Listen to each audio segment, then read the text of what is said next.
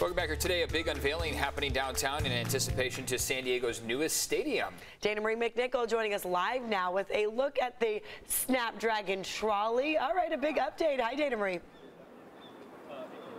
Oh, hi guys. It is so exciting to be down here, especially to unveil this beautiful new trolley to celebrate San Diego State's 100th season. And take a look at this date. This is the date to remember, September 3rd, 2022, because that's when it's going to unveil. So we have the San Diego State cheerleaders here, very excited about this to kick off this day. You're going to be seeing it around San Diego.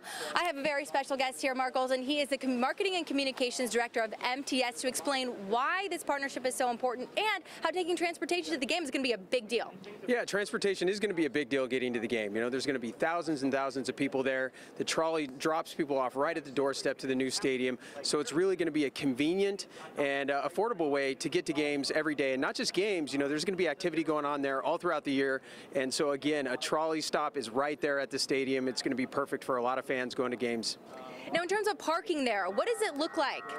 Well, parking, you know, I mean, there are some challenges there, right? You know, it's not going to be the old SDCCU stadium where there's tens of thousands of parking spots for people. It's just a limited footprint, so there's less cars that are going to be able to park at the stadium. So transit's going to be even more important to get to the stadium. And again, we have lots of free park and rides all at our stations, all around the stadium, so people can park for free, take the trolley into the games, and then they're going to be right at the doorstep to the stadium. So it's going to be great. September 3rd is going to be fantastic. We've had the stadium station closed for the last couple of years while the construction's going on, so we're really pumped about getting it back open and serving the public at the new Snapdragon Stadium.